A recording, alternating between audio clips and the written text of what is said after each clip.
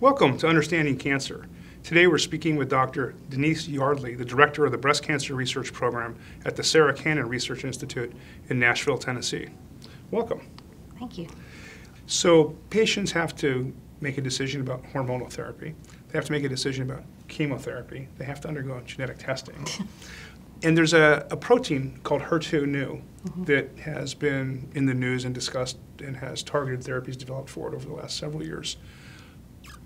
What patients benefit from HER2-neu therapies, and what therapies are available for early stage cancers? For early stage cancer right now, the current FDA approved drug is Herceptin.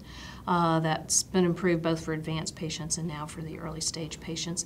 And about 15 to 20% of patients are HER2 positive. So for all of those patients, unless there's some contraindication or a very, very small tumor on the magnitude of a few millimeters, Herceptin is recommended. Now, there are many clinical trials that are ongoing that we do encourage patients to consider evaluating new HER2-targeted therapies. And one of the trials is a worldwide trial that's looking at another new drug, Tykerb or lapatinib, that's right now FDA approved for advanced breast cancer patients.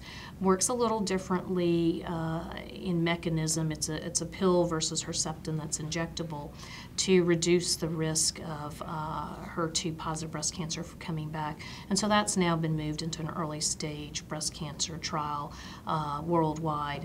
And we do encourage patients to consider participating in that trial. It gives them an option of a drug that may at least be equivalent to Herceptin or have some superior benefits. So is it safe to say that Herceptin would be considered standard of care for HER2-positive patients? Yes. With node-positive, but not necessarily node-negative early stage disease? It's actually now, there were 4 major early stage trials, and 2 of them allowed node-negative patients. There were a very small portion of those, but there's not any reason to predict or think that a HER2 node-negative patient wouldn't derive the same risk reduction. We know some node-negative breast cancers are equivalent in risk to a very low-grade 1 lymph node-positive breast cancer. So I think the benefits really are across the board in both node-positive and node-negative, and I would not restrict it to just a node-positive group. So at this point, you test all patients for HER2-neu?